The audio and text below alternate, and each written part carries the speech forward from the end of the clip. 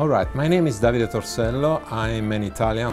I'm an anthropologist by training and also by heart, to be honest. So I enjoy and I'm profoundly interested in understanding cultural differences. My present field is organizational behavior and organizational culture. When I was 9 months old, actually, my mother, we went to a picnic with some friends. I was very small, as you can imagine, 9 months old, and my mother changed the biberon. She put white wine in my biberon instead of water, and I was drinking all the time that wine, and I was enjoying it a lot.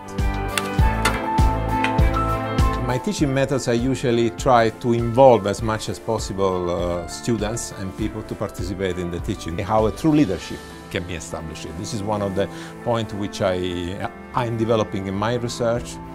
Try to understand how management can be applied, to fit better certain prerequisites from the companies. For instance, there are a lot of so-called hidden aspects, for instance, within the companies. There are certain things like informal channels, like subcultures, like trust relationships that you don't know because they are not on the formal level. This is not disturbing. I like very much Budapest. I think it's a wonderful place to stay, but most of the things because I like the CU community and the business school.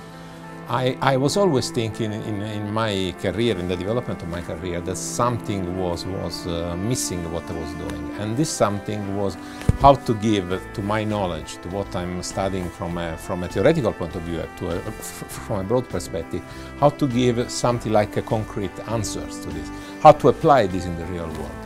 So coming to the business school was for me in the beginning a sort of a challenge, but then it became more and more something which was related very much to what I wanted to achieve. And actually the CU Business School, I think it's a great place to stay for a lot of reasons. One of these reasons, of course, because there is a very diverse composition of students, but also faculty. And everything is moving very fast here. That's what I like.